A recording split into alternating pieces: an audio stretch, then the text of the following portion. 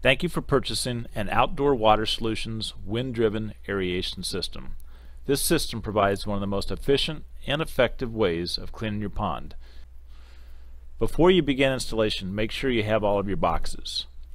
Your basic windmill system should include the following: a compressor box, a blade and tail box, your 8-foot tower section, 8 to 12-foot tower section, and additional tower sections for building a 16-foot, 20-foot, or 24-foot tower. It also includes 100 foot of air line and an airstone, which is located inside of the compressor box. In some cases, you may have additional accessories included. The tower section boxes will be marked.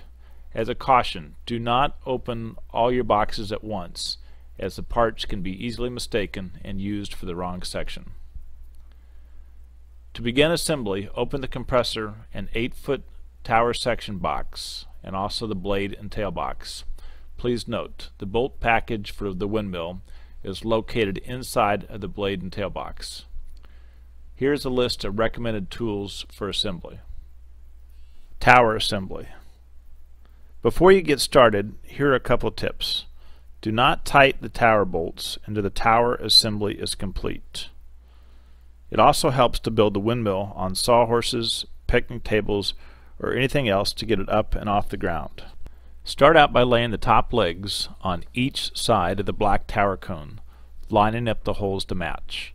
Attach with the 1/4 inch by 1/2 inch bolts, the lock washers, and nuts provided. Next, begin working your way down the tower, building each section as you go.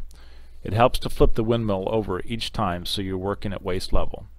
You should also make sure the top leg overlaps the bottom leg so water doesn't run down and into the next section. When attaching the cross braces to each extension, note that one brace is shorter than the other.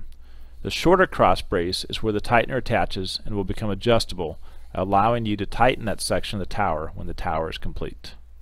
Assemble the angle bracket to the eye bolt and the eye bolt to the shorter cross brace. Make sure the bolt head faces the outside of the cross brace.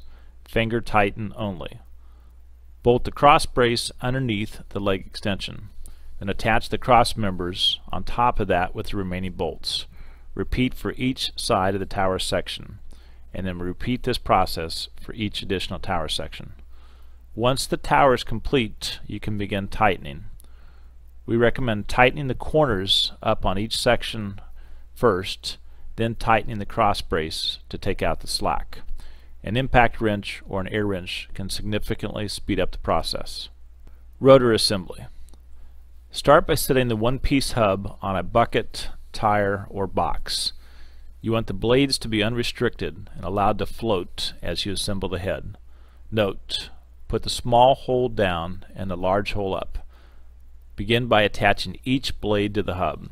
Use a flat washer on each bolt and insert the bolt through the blade. Use a lock washer and a nut on the inside of the hub. Only tighten about at 1/3 of the way. You want to keep the nuts very loose. Repeat the process until all blades are installed onto the hub assembly. After all the blades are in place, install the blade braces between each blade. You'll need to pull the blades together to get the last 2 bolts to connect. It helps to have an extra set of hands for this step. After the head is assembled, we recommend flipping the head over and wiggling the head back and forth so the blades settle into about a 10 to 15 degree angle facing upwards. This also makes it easier to get a wrench on the bolts for tightening. Next, begin tightening each of the bolts and nuts inside the hub assembly. An impact wrench or an air wrench again can significantly speed up the process. Once that's done, tighten the bolts and the nuts on the blade braces. Compressor installation. First, we'll slide the pivot tube into place. The hole for the 90-degree brass hose barb must line up with the hose atop the compressor. Use the big U-bolt and 2 nuts to tighten the pivot tube into the compressor. Make sure you get this tight, as you don't want the pivot tube to spin or slide down in a high wind situation. Next, insert the compressor shaft into the windmill hub assembly. Line up the flats on the shaft with the 2 set screws located inside of the hub. You can use vice grips to turn the shaft if you need to. Then tighten the 2 set screws securely. Next, we want to assemble the 2 tail fin halves together. Bolt the pre-bent ends of the tail arms onto the fins. You can either attach the tail fins to the compressor now or wait until the compressor has been inserted into the tower cone. Bolt the tail arms onto both sides of the compressor, bolts facing inward, then tighten. Lastly, use a 3/8 inch wrench or socket to attach the compressor door. Attaching the head to the tower. Lay the tower on a sawhorse or other 3-foot lift. Grease the inside of the cone using industrial grease or a white lithium grease before inserting the windmill head into the tower. Next, insert the tube into the black tower cone. Insert one end of the 1/2-inch poly tubing through the bottom of the pivot tube. Lubricate the 90-degree hose barb elbow and insert one end of the hose. Push the other end of the hose barb through the hole in the pivot tube and into the hose coming from the compressor top plate. This step may require needle nose pliers or vice grips. Next, lock the hub onto the compressor shaft with the 5/16 inch bolt and attach the dome to the hub.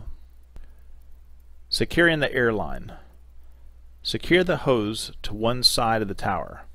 This can be attached at any point on the frame using zip ties. Bolt the hose bracket to the tower. Place the hose between the elongated hose bracket and the clamp and then bolt them together. Be sure to secure the hose to the bracket tightly, as this will force the hose to turn on the 90-degree hose barb as the windmill head turns. Raising and anchoring the windmill. Outdoor Water Solutions will not determine the soil and wind conditions for any windmill installation. Therefore, these conditions must be determined by the customer. Anchoring of the windmill is very important. It's the customer's responsibility to adequately anchor the tower. We provide a basic anchoring kit and strongly recommend the use of concrete pilings, a concrete pad, or screw-in anchors. High winds, wet, or light soil conditions can cause the windmill to fall over, physically damaging the rotor head and other components. The warranty does not cover any kind of wind or weather damage. Here's a tip. It is best to have 3 or 4 people to help raise the completed windmill. Use a third person to anchor the base of the tower to prevent it from sliding, or better yet, use our hinge kit. One possible option for anchoring your windmill is as follows. Mark where the ground stakes need to go. Slide the windmill over slightly and dig 30 to 36 inch post holes around each ground rod. Slide the tower over and center over each hole. Then using a sledgehammer, drive the 4-foot stake rods into the ground after you have positioned them in the stake clamps. Secure the stake clamps to the ground rods using the bolts provided. Level the windmill tower before tightening all bolts, then fill with a concrete mixture of at least 2 bags of Quikrete per hole. Airstone Installation. Once the windmill is standing securely and anchored, attach the airstone to the air line and secure with a stainless steel hose clamp. Before lowering the airstone into the pond, insert the airstone into a heavy-duty utility bucket, attaching nylon rope to the hose and the bucket handle. The bucket should be weighted with approximately 3 inches of gravel, stones, or concrete. When you're ready to lower the airstone, tie another piece of nylon rope from the bucket handle to a floating marker. This marks where the airstone has been placed. Make sure the length of the rope is longer than the depth of your pond. Congratulations! You've completed assembly and installation of a windmill aeration system. If you have any questions or need assistance, please call our tech support hotline or visit us at our website. Once again, thank you for purchasing an Outdoor Water Solutions windmill aeration system.